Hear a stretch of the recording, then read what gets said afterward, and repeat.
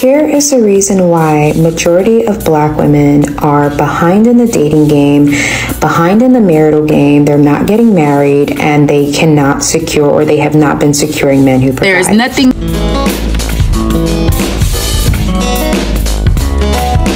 Glad to have you, amazing viewer. It's another exciting time, another educational video, collection of TikTok videos. I must mention that I came across this video on my For You page on TikTok, and surprisingly I realized that so many people have reacted to the same. So it's a very relevant topic. There even research that have been conducted on the same, so there's a lot of perspective on it, and most women find it easier to communicate the need of not wanting men into their lives. So this shows that some people have given up into this. They have given up on searching and finding that perfect man, that man who can provide for the family, that man who will be present and not push them into masculinity, you know, a man who will protect women. So and most of the time these are messages that you hear in songs. So most messages are being passed through song. Positive about this music. Most of their lyrics are talking about using men, not needing men, getting your own money,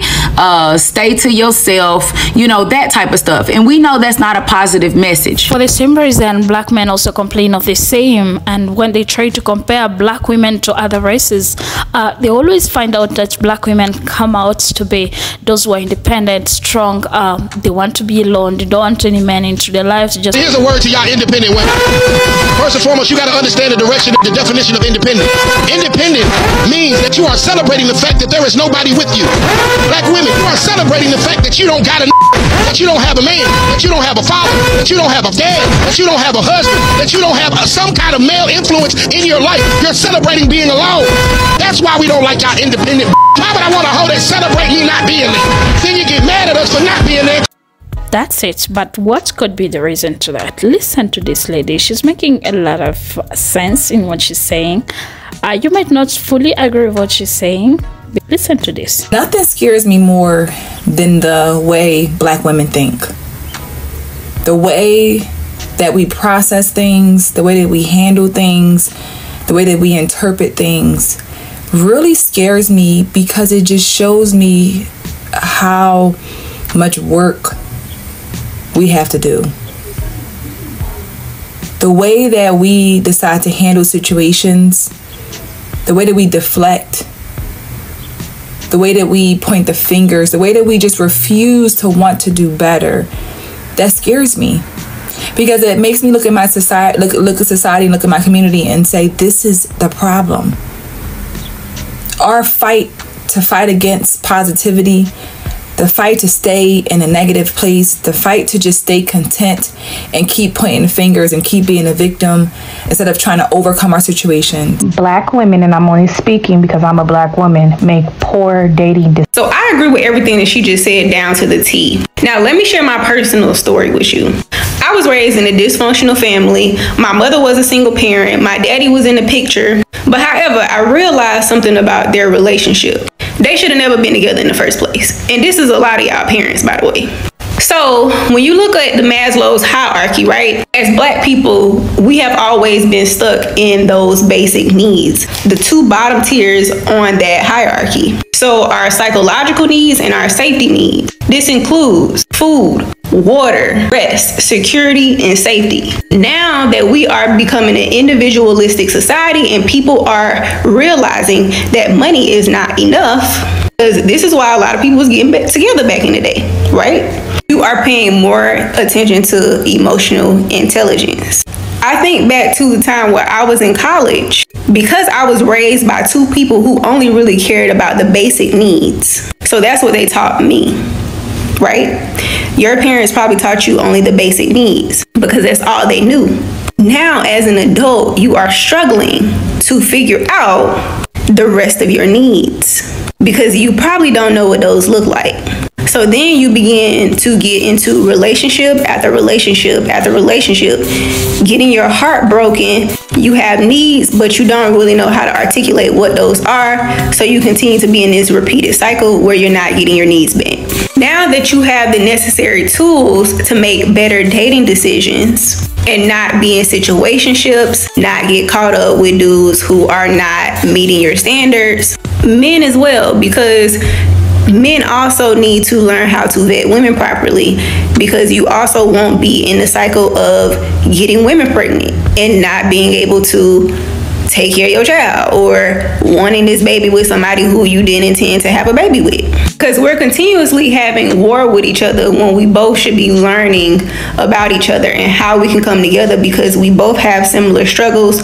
We come from similar backgrounds in most cases, and it just wasn't taught to us. So this is something that we have to work through on both sides, because men are judging women for what they've been through, and women are judging men because of how they were raised as well.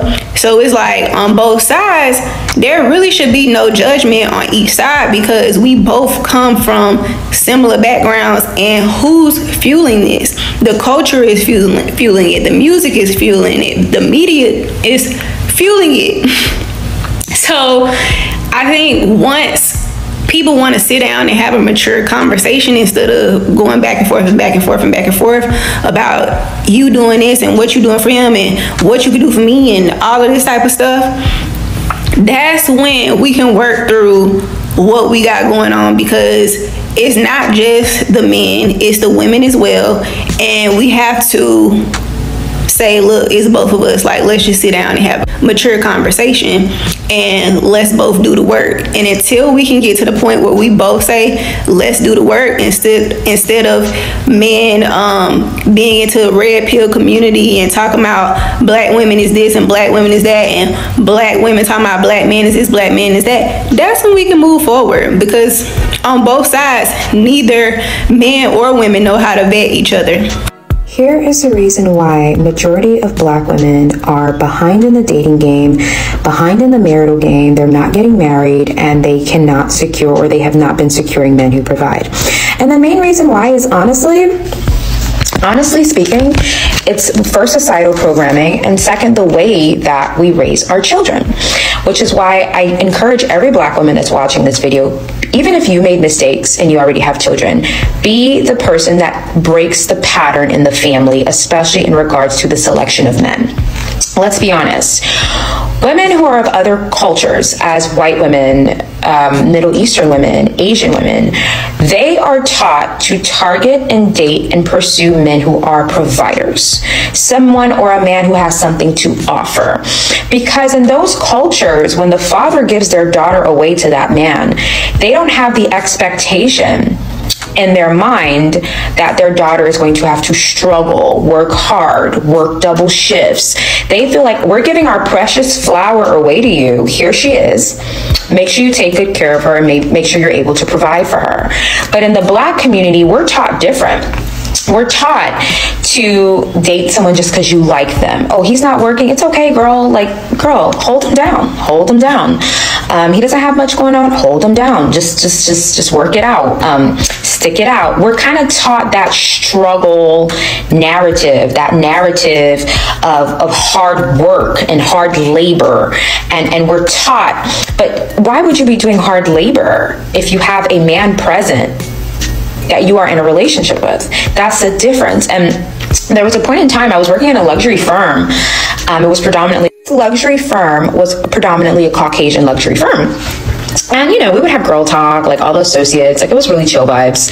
We would all like sit down in the lunchroom and just talk about like girl stuff. Everyone's dating someone new, you know, catching up.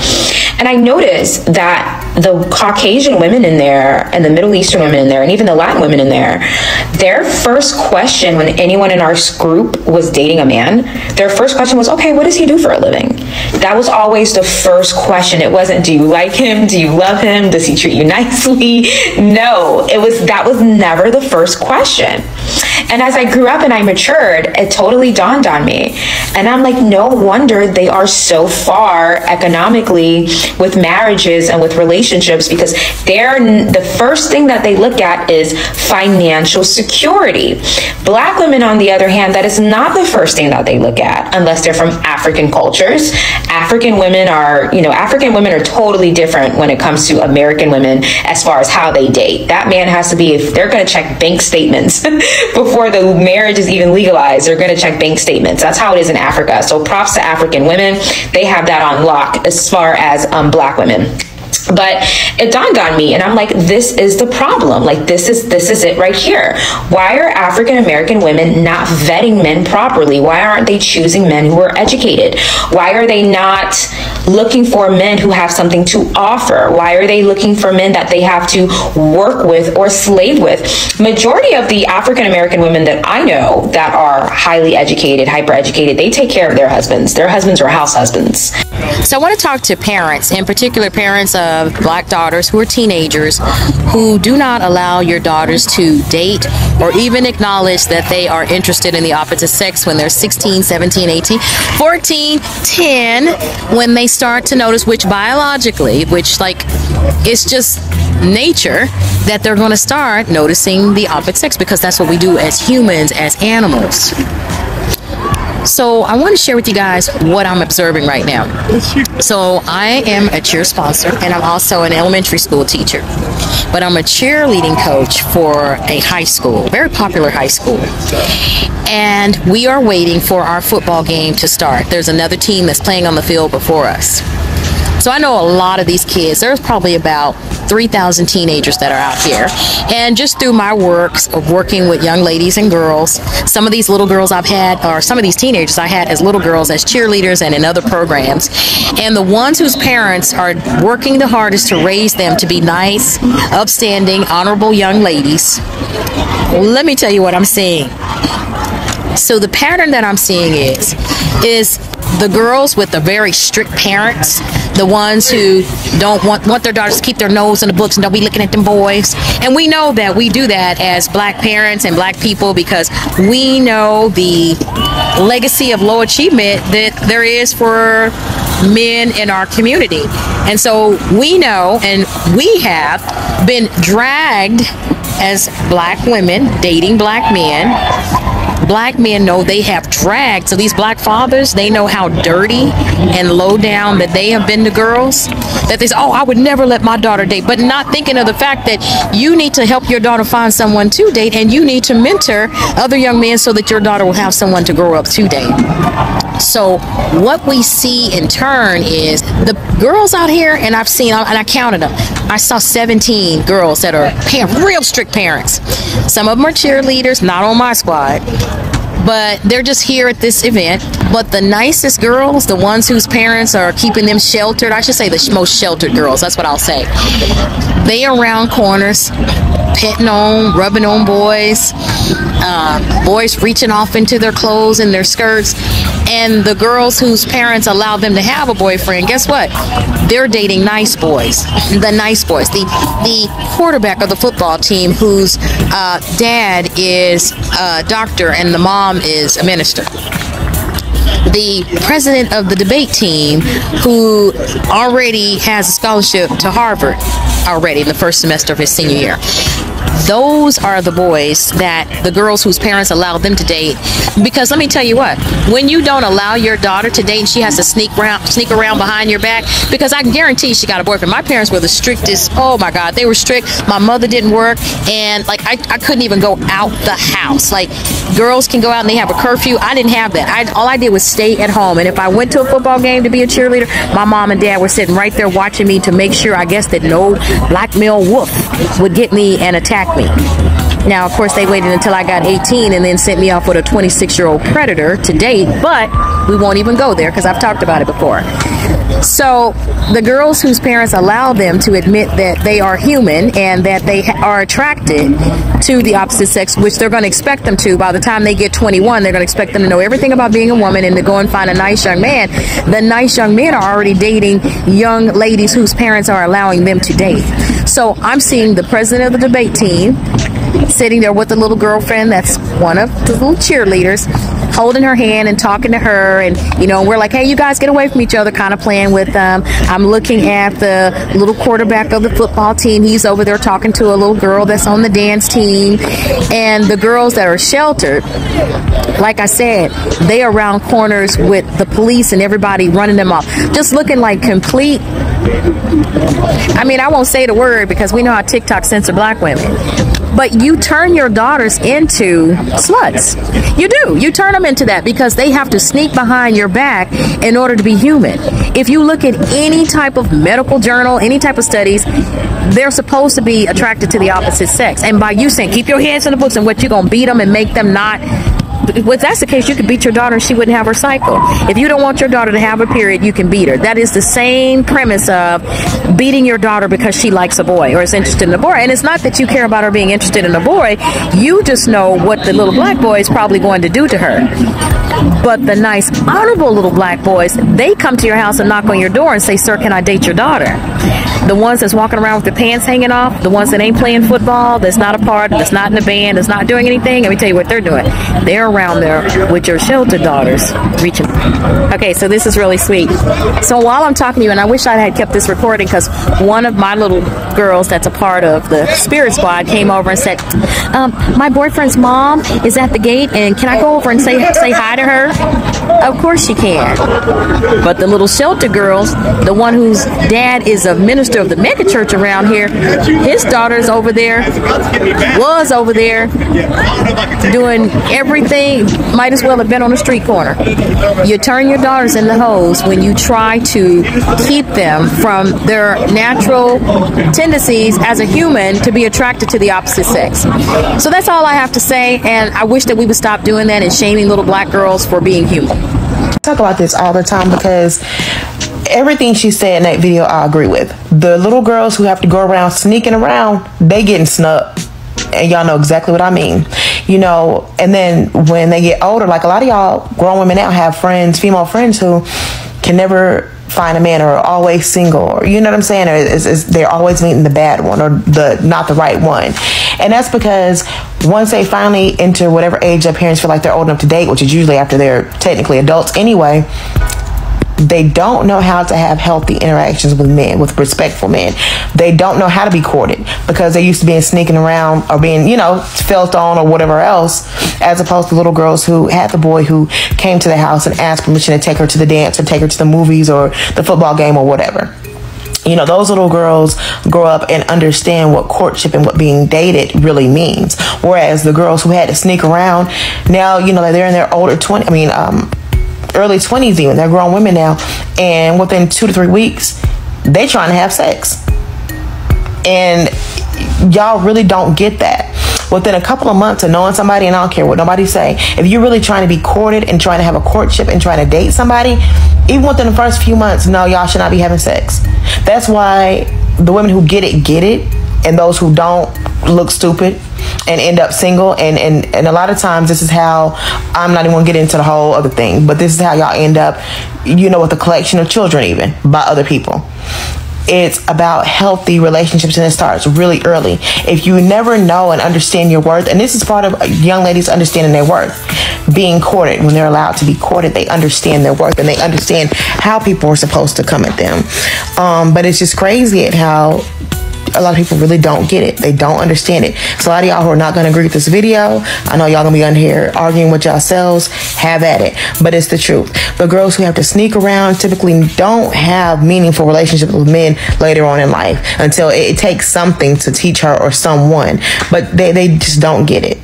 They do not get it at all. Whereas the ones who are allowed to be courted, they understand what it means to have a courtship, even if they understand it's okay to date multiple people at the same time as well, because they're being courted. And then they understand how to have those lasting and meaningful relationships when it's time. The girls who have to sneak, literally, it's a pattern. Look at your friends and look at your single friends who are single and happily dating or in a relationship versus the ones who just never can find the right man. And ask them if their parents were strict. I bet you, man, I could put money on it. The ones who had the strict parents are the ones who ain't gonna, they literally have no luck in dating. And this is why. Why is it hard for black women to find rich men to marry them? Because rich men, whether they're black, white, Asian, Latino, whatever. Rich men like certain types of women. Okay? And if you don't fit into that category, they're not going to want to marry you. Now, the trick is to get into the category. Get into the category. Look at all the rich men and look at their wives. What do they all have in common? Besides, you know, being pretty. What else do they have in common? But we work at the same place. Don't date where you work unless you're dating a boss and you plan to quit and have him support you. And then, okay, first and foremost, Melania Trump did not come from wealth. So that has nothing to do with it. Not coming from, they're classy. Yes. What else? They're not loud and obnoxious. They keep it, they shut it up. They don't outshine their husband. That's for damn sure. They don't outshine. And even Michelle and Michelle Obama had to hold back. She had to keep it together because, you know, she was like, okay, I'm in public. I'm in the public eye. I can't really. There was a few times she slipped up and looked at him crazy. But you gotta keep it together in public, especially. Very different perspective to this, and what I can say is, yes, parents have a role to play, but also, and they have really to play their card well, because this lady is making a lot of sense and based on evidence, and you see she's an educator and children are there as she speaks, and she's observing them, and I love that about teachers. You're not just teachers, but also you are there to instill values in those children, and I love what that lady is doing. It's just amazing. I love her work. But also, let's look at another perspective. As we are grown, like Black American women who are grown right now, how can we undo the things that we had already learned from our childhood? I know there are things that are also inculturated in us. There are things that can't go so fast, but are we open to change? Do we know that what we are doing is wrong first in the first place? Or why are we keeping on feeding on the idea of not wanting men? We just want to live our lives alone. Not to watch this extent. This has been a long video, but I appreciate your love and support. Don't forget to subscribe to the channel, comment, like the video. Kindly like the video. I love interacting. Share your thoughts, but also share the video, and let's help people. Goodbye for now. I appreciate.